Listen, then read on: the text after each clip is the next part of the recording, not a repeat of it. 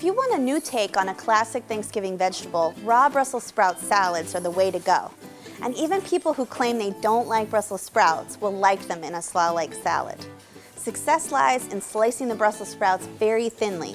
If you're cutting the vegetables by hand, trim the stem end off each sprout and then cut each sprout in half through the cut end. With the flat surface on the cutting board, slice each half to make very thin pieces. But since this is time intensive and slow going if you don't have strong knife skills, you can also use a food processor with the slicing blade.